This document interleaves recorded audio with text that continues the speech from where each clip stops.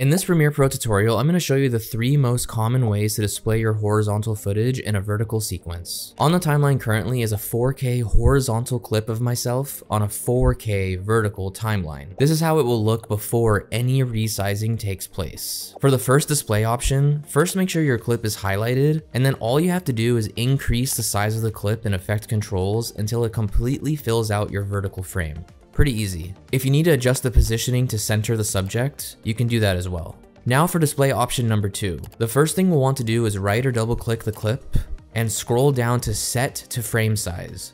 Now we have the full horizontal video in frame, and technically this is a display option, but in most cases you'll want to do something about these empty black spaces. To do this, hold down the Option key on Mac, Alt key on Windows, and drag your clip upwards to duplicate it. Now while the bottom clip is highlighted, head over to Effect Controls and increase its size until it fills out the entire vertical frame. Somewhere around 180 does the trick for me. Again, this technically is an option as well, but it would be super distracting to watch, so let's blur out the background with the Gaussian blur effect, which will drag on to the second clip. And now back in Effect Controls, where we'll increase the blurriness to around 100. And ensure repeat edge pixels is enabled to remove the black edges that appear. Now last but not least, the third display option. The first thing we're going to do is head up to scale and change it to about 60. Then we're going to duplicate the clip again by holding down Option or Alt and dragging upwards, but this time we will do it twice. And now we're going to reposition the 2 duplicates so that there's one at the top